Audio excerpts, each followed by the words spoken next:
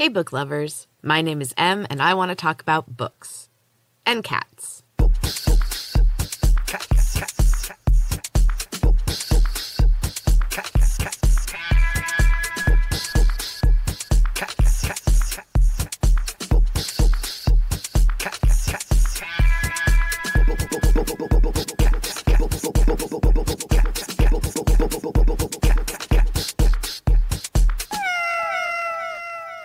It is 2021, book lovers. I love the beginning of a new year.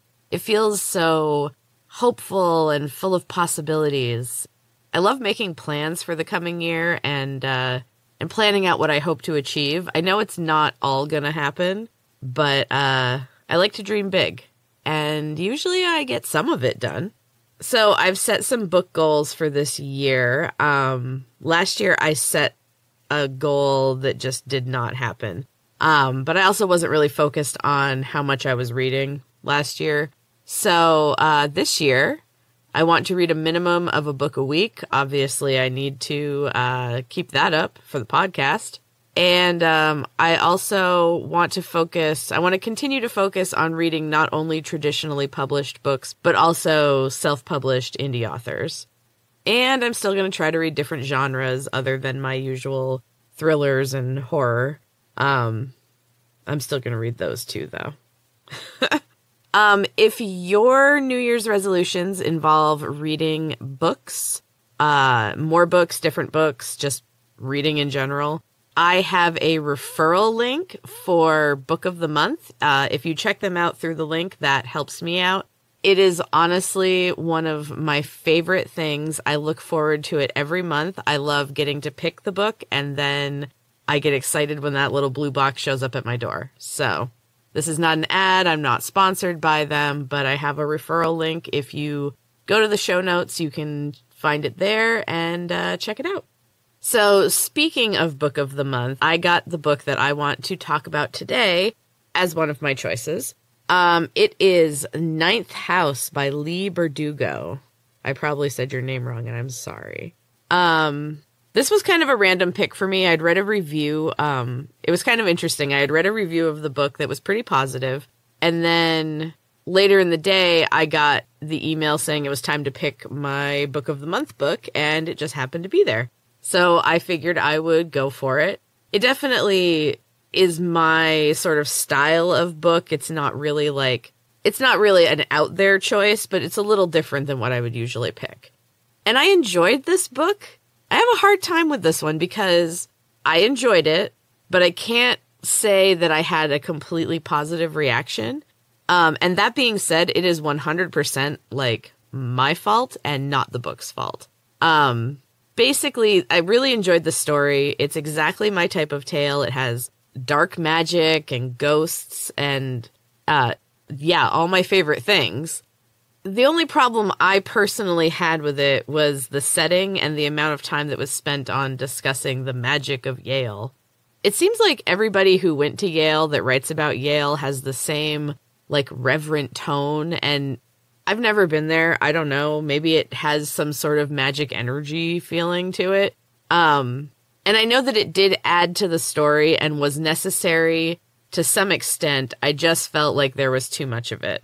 And at my own personal preference, this book also had the pages where it's not part of the story. It's in a different font, and it's the history of some building at Yale, and then notes from the Ninth House. And I can understand why they're in there, and I know that is a choice. But it's just not, personally, it's not one of my favorite things. But like I said, that's all just my own personal problems. I really did enjoy the book. I just read too much Fitzgerald when I was younger, and a few other writers that just pay such a heady reference to Ivy League schools. I don't know why that bugs me. But so let's talk about the good stuff now, because it far outweighs my minimal complaints. This story centers around Alex. Her hippie mom actually named her Galaxy, but she doesn't like it. Alex has had a rough life, and at the beginning of the book, she is a junkie laying beside her dead friend in the middle of a homicide scene. Quite a way to open. She is the only one that has survived, and in the hospital, a man appears by her bed and offers her a fresh start. She gets a full ride to Yale if she takes a strange position called Dante in the 9th house, Leith, the house at Yale that keeps the others' magic in check. Because as it turns out, Alex is magic. In this story, magic is very real, and Alex has some very strong powers. She also has the rare ability to be able to see ghosts, which most of the magic users cannot see. I have to say that the magic in this story is my favorite kind. It's dark and mysterious, and it's kind of a mix of the ancient and the new. I really love it. And as Alex is learning the ropes of her new position as well as her magical abilities, a girl from the town is killed under very mysterious circumstances, and it seems like the school might have something to do with it. All of this becomes entangled also with an unknown and powerful magic, and as you can imagine, things get real messy. Like I said, overall, I really enjoyed this book. It's exciting and entertaining, and I don't want to give anything else away. There's a lot of great parts. Some of the things that I really love in this book, that aren't spoilers, is the theme of the power of names. I've always thought that names are very important, and I love the idea that they contain magic and power. I also just love magic, like I said, especially the dark and ritualistic kind. I also like rituals, portals, demons, ghosts. I mean, this book really has it all. And on top of that, like a murder mystery, too. One thing I will give away that I absolutely loved, it doesn't have anything to do with the plot, but Alex is initially covered in tattoos, and to help her fit in at Yale, her mentor, Darlington, places moths on her wrists, and they absorb the ink and make the tattoos vanish. Now, I have nothing against tattoos. I have 5. I love them and would never want them gone. But there was just something about the imagery and the way that it was written that really struck me. I loved it, and it painted a definite picture in my mind. It was a moment that definitely stuck out. So I would highly recommend 9th House by Leigh Bardugo. I really enjoyed it, and even with my minor complaints, this was an excellent book. So at this point, I am going to take a quick break, and when I come back, I actually have another book to talk about by an indie author, as well as an article about whether or not cats have emotions. So stick around for that. Happy New Year, book lovers. Have you made your resolutions this year? If your goals for the new year involve learning a new language, you need to check out Prismatext. Prismatext books are a brand new way of studying a foreign language. Rather than using flashcards or apps, learners can simply pick up an ebook and start reading. Currently, Prismatext books are available in English as a first language, and the targeted languages include Spanish, French, Italian, German, and Portuguese. Right now, I am completely engrossed in Wuthering Heights, one of my favorite classics with German words mixed right in. Please follow the link in the show notes to help support the podcast. I really, really appreciate it. And use code BOOKSANDCATS for 30% off your order. That's all caps, books, the letter N, cats. Start learning today while enjoying your favorite classics with Prismatext. Welcome back, book lovers. All right, we're doing a 2-for-1 in this episode. I have a second book that I want to talk about. It was a busy reading week for me. I'm pretty psyched about it. So the other book I want to talk about is from an indie author named Carol James Marshall, and the book is called The Demon Dealer. So I just finished reading this, and this is the third book of hers that I've read. She has a trilogy called The Women in Grey, I believe, that is more kind of sci-fi. It's also really good. I've read the first 2 books. I need to read the third one still. But I really enjoyed those, and Demon Dealer was even more my kind of book. I really like her style of writing. Her voice is very consistent throughout her work, even though The Women of the Grey and Demon Dealer are so different, which I think really says something. I love it when an author has their own voice, and you can tell it's them, regardless of what type of book you're reading. So The Demon Dealer takes place in La Puerta, a special place for only certain people, the wealthiest people, and their maids. Everything looks perfect on the outside, but underneath the surface is the darkness of the human soul. And Ted has made it much worse. So Ted is one of our main characters. He is actually the son of a maid. He is the only one that has left La Puerta and made it back, but on the other side as a rich person. He now owns the biggest house in La Puerta. He has the most beautiful wife, and he is incredibly indulgent with his children. Now, he has added something that only the very wealthiest can buy. An adopted daughter that everyone knows is no child. Now, only the wealthiest can make these purchases, and no one dares to say anything about it. But there is something extra powerful about the one Ted purchased. And Valentina truly belongs to no one. Now, nothing can go well when you bring a demon into your home, and the reach of the destruction is wide. Very few of the people associated with Ted's family get through unscathed. I like this book because there is no redemption for the demon.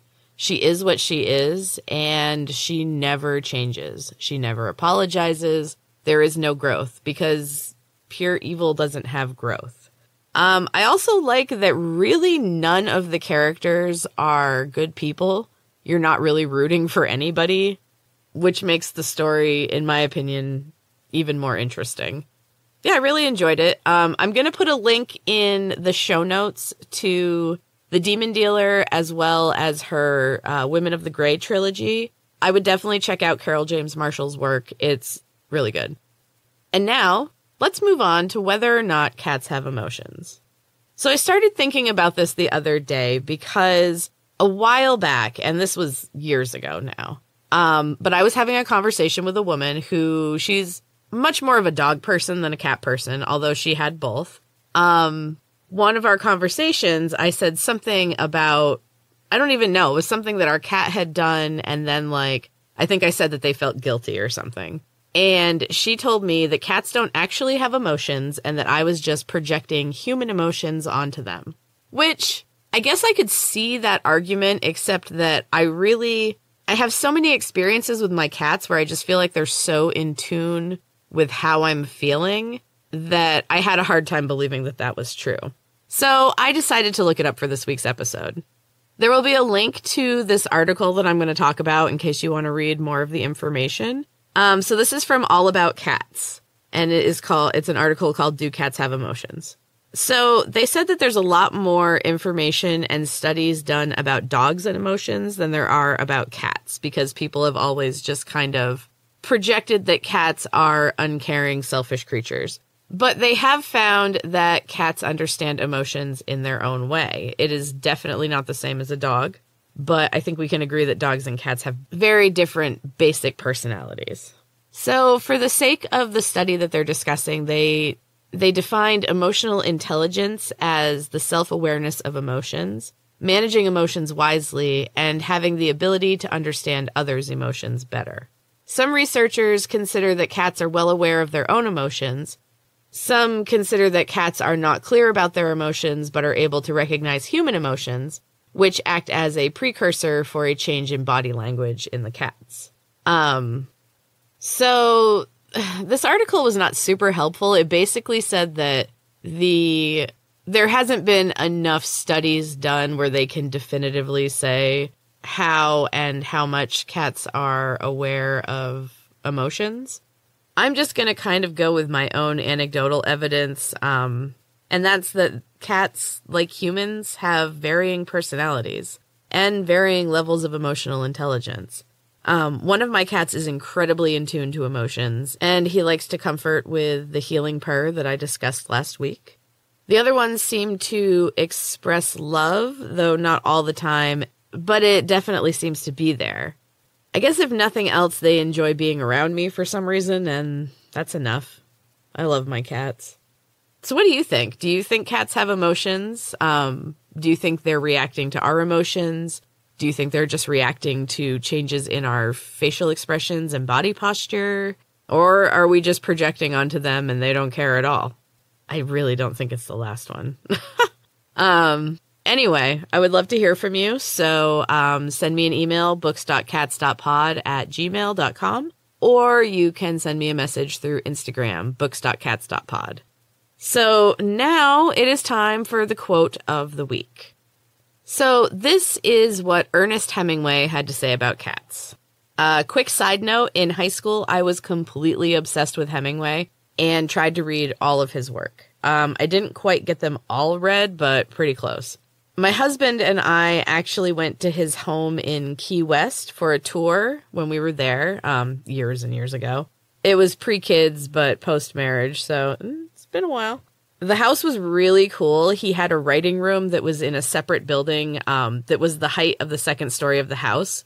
So there was like a little rope bridge from the house to the writing room, and that was the only way to get in there, which is kind of my dream writing space, except for that I'm scared of heights. So it'd be hard to get over there.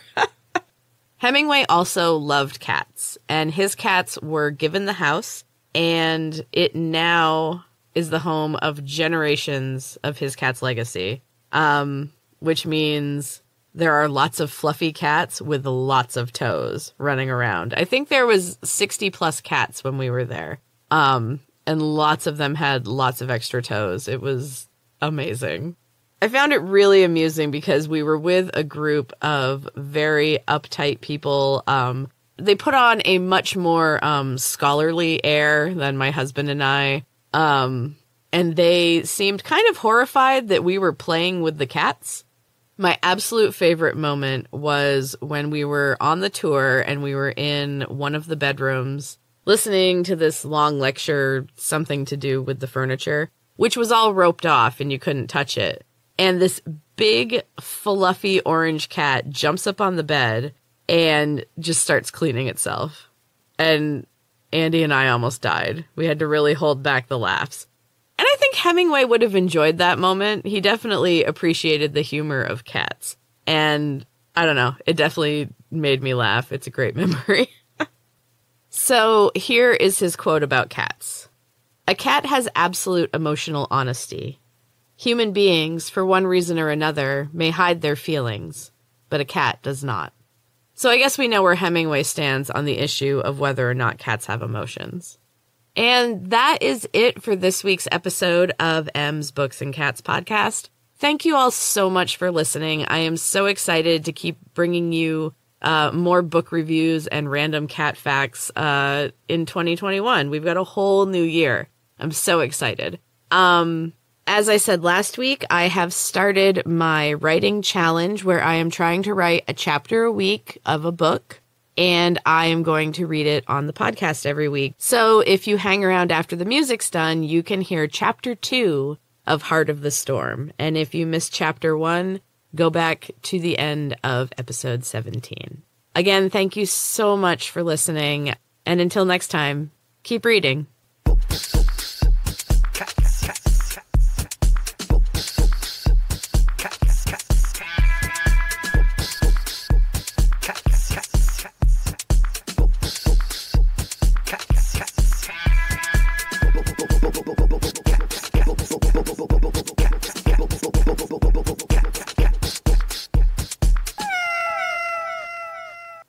Heart of the Storm.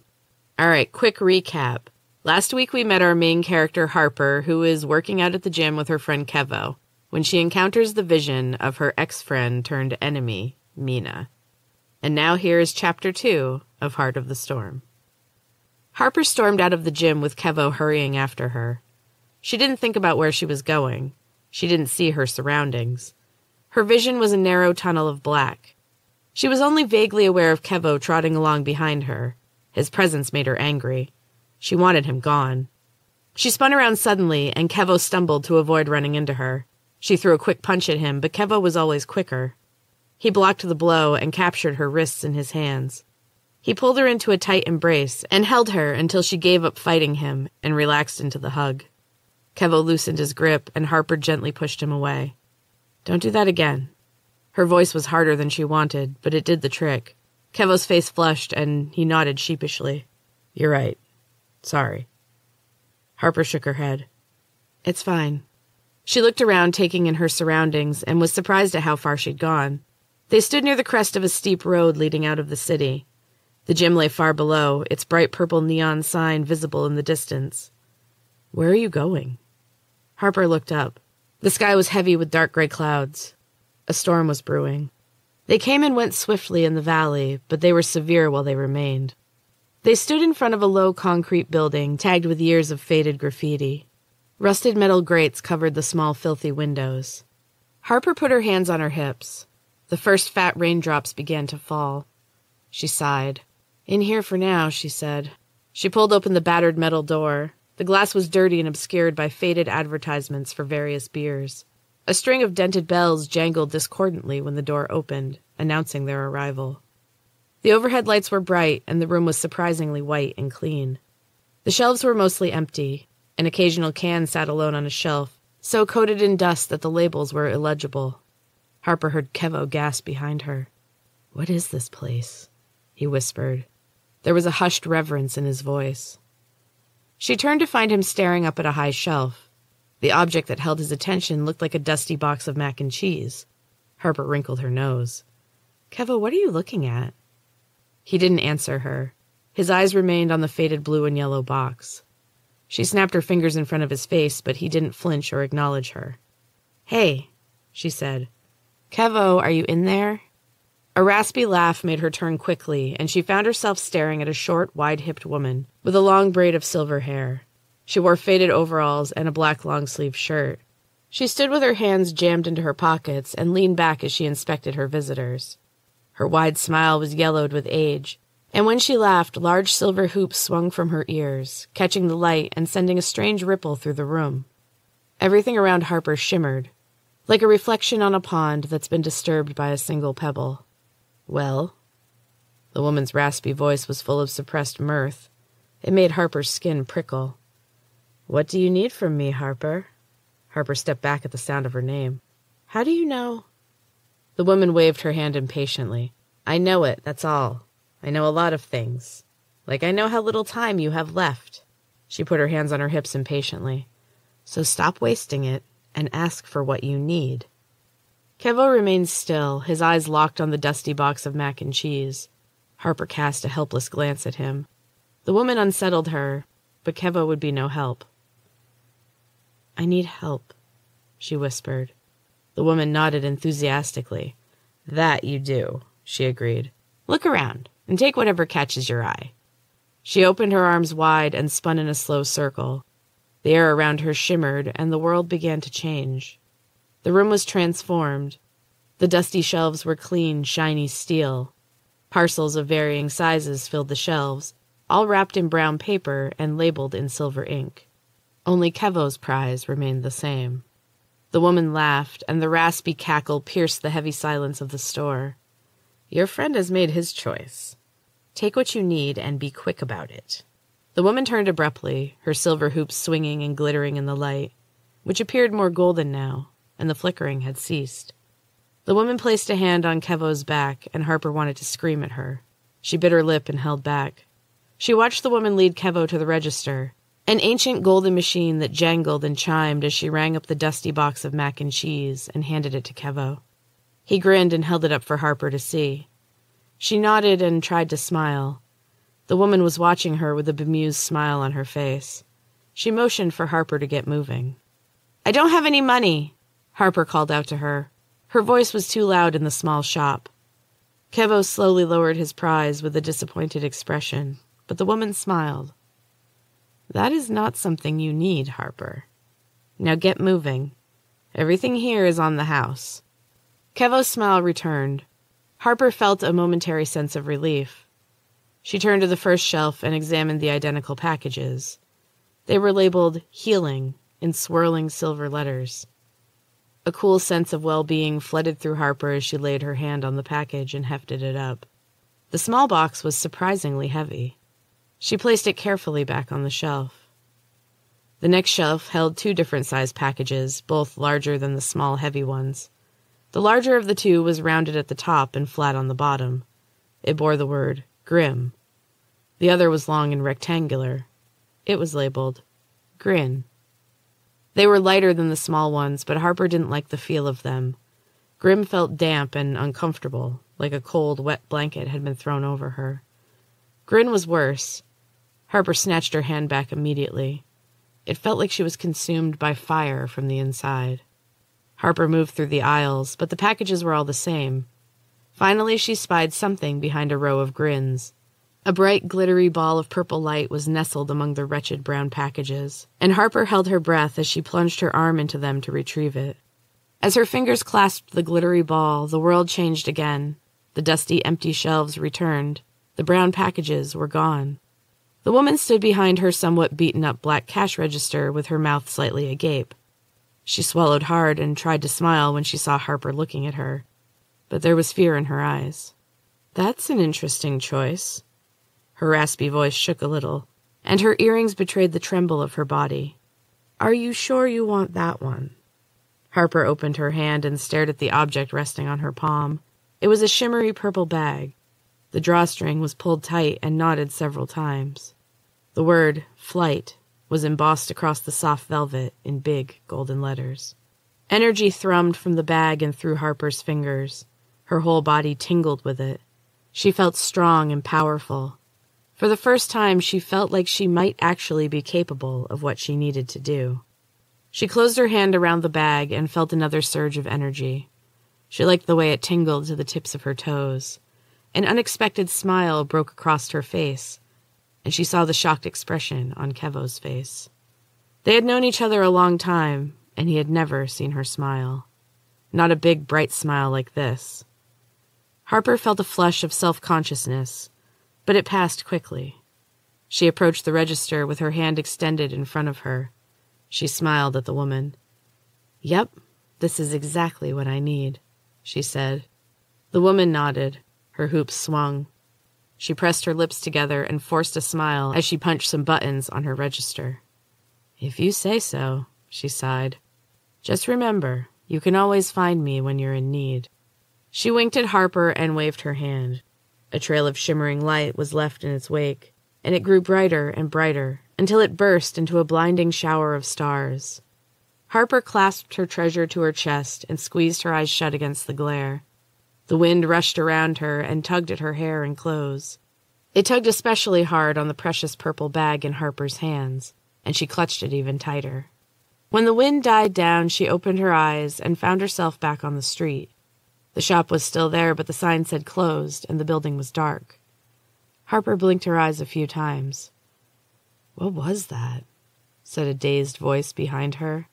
Harper whirled around and found Kevo clutching his temple with one hand and his box of old mac and cheese in the other. He grimaced and shaded his eyes from the already overcast daylight. "Harper, my head hurts." He whimpered a little and collapsed to the broken sidewalk. She knelt beside him and held his head in her hands. The little bag was looped around one thumb and rested lightly against his cheek. A trickle of blood oozed from his temple at an alarming rate. Harper wasn't sure what to do. She knew the repercussions of her next actions would be extreme, but she didn't see another option. She closed her eyes and whispered a few words. As she opened her eyes, Kevo's opened as well. Harper smiled, another rare, real smile, and kissed the center of Kevo's forehead. A rush of energy flowed from her lips and filled him, rejuvenating his body and restoring whatever their trip to the strange woman's store had cost him. That woman had not wanted money, but everything had a price. Harper now had to wonder just how much she would have to pay. And that is the end of Chapter 2, book lovers. I hope you're enjoying Heart of the Storm. I would love feedback. I'd love to hear from you about anything. Send me a message, send me an email. And until next time, keep reading.